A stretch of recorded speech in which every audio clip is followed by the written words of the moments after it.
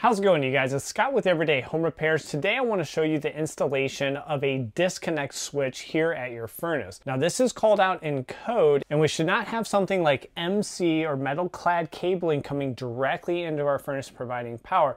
There should be a disconnect switch or a light switch here on your furnace or within your seeing distance where you can easily turn off power to the unit so it can be serviced without having to go to your breaker panel. I'll be giving you two different options. One is just a simple single pole light switch that will install right off the side of the unit, and another would be a single pole switch but with an outlet as well, which can come in handy. And then at the end I will show you the same unit which can be used a little bit differently and really get you out of a pinch when it comes to the power being out and you want to still power your gas furnace. So we'll even touch on that scenario, which can be a great addition to your furnace and really prepare you for any emergencies in the future. So let's start opening things up, and then we'll start off with that single pole light switch. So before you start work, make sure that you have your circuit breaker off, and now I'm going to open up this service panel so we can have access to the wiring inside and start to get a handy box in place for our light switch. While you're out at the breaker, check and see if it's a 15 or 20 amp breaker. That's going to tell you what light switch you should be getting, whether it's going to be a 15 amp or 20 amp. Additionally, you can find a nameplate such as this, and if we zoom in here, you'll be able to find out the call out here for what kind of electrical supply you would need. So we're running a 115 or a 120 circuit here. Maximum amperage is going to be 12, and then that's going to be fed by a 15 amp circuit. So I'll be using 15 amp components installing this light switch and that light switch outlet combo. So first up, I want to get access to the current junction box, which is actually internal here. Just taking off one sheet metal screw, I'll take off the cover and confirm with a non-contact voltage tester that we do not have power coming to this furnace. Then we have our neutral, our hot, and this ground screw here, which is providing the equipment ground and grounding the casing or the metal surround of this furnace or air handler. Undoing the hot, black, and neutral white, you'll see the stranded wires kind of beat up, and I'll show you how to correct that later on. Then internally, you'll see a lock nut. I'll use my hybrid wire strippers and just loosen that up. You really only have to loosen this up half or 3/4 of a turn, and then it's finger tight where you can just take that lock nut off and pull your MC cable off. Now you have some options. I'm just going to use a simple handy box and mount that right to the side of the furnace so we have our switch easily accessible anytime we need to service the furnace. To do that, I'm simply just going to knock out this 1/2 inch knockout right in the middle of the handy box, and then use what's called a chase nipple that will go through the middle, retaining this side, and then on the back side we'll just use the common lock nut to then hold that onto the sheet metal here and then secure the handy box and then start to wire up that single pole switch. So you can use your hybrid wire strippers or a flathead and just punch that middle 1/2 inch knockout out of the handy box. Then use your 1/2 inch chase, pushing that from the inside through, and then the lock nut on the back side. So you'll hand tighten that, and then I'm just going to use my hybrids again to tighten it up until I have a nice secure connection with the handy box. Then we'll punch out that top 1/2 inch knockout, and we're going to pass our metal clad cabling in. And you can see that nipple actually provides a nice bushing where you do not have any sharp edges passing wires from the inside of the furnace out to the handy box. Tighten this up with a flathead and my hybrids, get it secured in place. Now when it comes to the stranded wire, which most of our hot and neutral wires are going to be stranded coming from the furnace, I'm going to clean these up a little bit.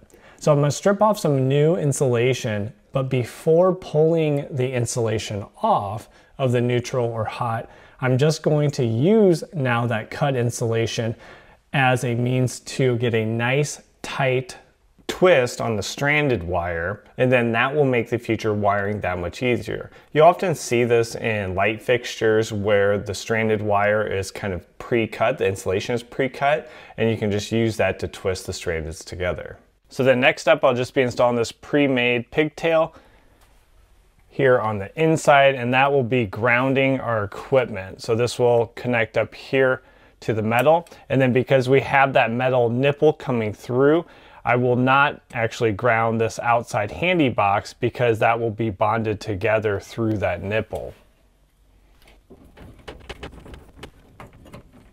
Now, if you guys need a reference to that pigtail or even the Knipex hybrid wire strippers, these are super popular with the audience over the years. You can check a link in the description. That will jump you over to the Amazon store where I'm always updating the different list of tools for DIYers. Specifically here on the electrical, you'll see the pigtails, you'll see the hybrid wire stripper, you'll see a ton of the other tools and parts I use. And of course, you'll see kits for Wago 221 lever nuts. In my opinion, for DIY electrical, Wago lever nuts are going to give you a more consistent and secure connection compared to fumbling around with the old wire nuts, especially when you're bringing together solid and stranded wire, which can be a little bit more complicated to get a secure hold with a wire nut. So you saw I brought together those neutrals. I'm just passing the neutral from the metal clad coming in to the neutral to the furnace. Now we'll bring together our grounds, and that is going to be the ground coming from the metal clad to the ground that is bonded inside the furnace, and the pigtail ground here to our light switch. So bringing those together in a 3-wire Wago lever nut. Then I put a 2-wire Wago on the inside and passed a solid core pigtail for my hot conductor that would provide the hot to the actual furnace. So this is a simple single pole light switch. So those 2 gold terminals are just connecting and disconnecting. That is what the light switch is doing. So we'll provide power to the top gold in the clockwise direction, making sure we get a nice, tight, secure hold. And then remember, single pole light switches do have an orientation. So here I need to flip that upside down. So in the up position it's on, down position it is off. Then we'll just tighten everything up here with the Milwaukee ECX screwdriver. So you shouldn't be using like a drywall faceplate. You should be using the appropriate faceplate for your handy box with the more industrial look. And then that will give you kind of that fit and finish look for your disconnect power switch. So if you just needed that power disconnect switch, you're good to go. Now you can easily service your unit, you can flip it off, change out your filter, and you're both now meeting code, and it's just a convenience factor. But in the thumbnail of this video and at the start, we talked about this combination of a power disconnect switch and also an additional outlet right here at the handy box. Now that does meet code, even though code says this has to be a dedicated circuit. So that's a little confusing. How could I pull power to another appliance and also provide power to the furnace and that be a dedicated circuit? Well, in this case, this light switch would not only provide an on-off power disconnect to your furnace, but it would also turn this outlet on and off as well in the standard configuration, which is what I'm going to install here. We would then use this most commonly for a condensation pump or an auxiliary piece of equipment that basically goes to the system, and that is allowed in code. You might want to check your local area because an inspector might interpret that code a little bit different. So I'll do the quick swap here, and I'll also leave you with how the same component can provide a great emergency backup solution for your furnace, which can really get you out of a tight spot with just a small tweak to the installation.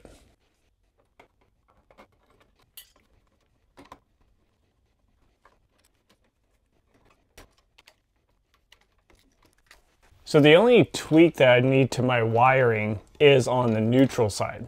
Remember, we do have an outlet now, so we need to provide a neutral to that outlet. This is also what makes Wago lever nuts so great. I can reuse that 2-pin, put it in my box, and then just get a 3-pin and bring in a pigtail. And because these wires go straight in, they're not damaged, you can reuse those wires. You do not have to restrip them.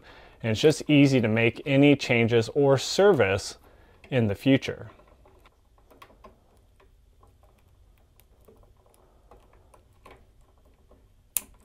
And then just use that transparent housing to make sure all your wires are fully seated, and you can do your pull test as well.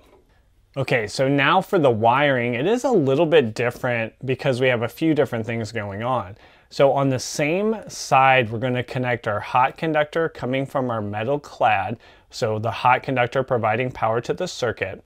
The neutral is going to go on your silver screw terminal here. And then on this side, you'd be able to provide the switched power. So we'll bring that hot conductor from the furnace here, and because we want the switch to not only power the furnace, we keep this tab in place because we want this outlet to also turn on and off with the switch. So the tab is making connection between these two. You can disconnect that tab, and you would need to do that for the emergency power scenario that we'll talk about.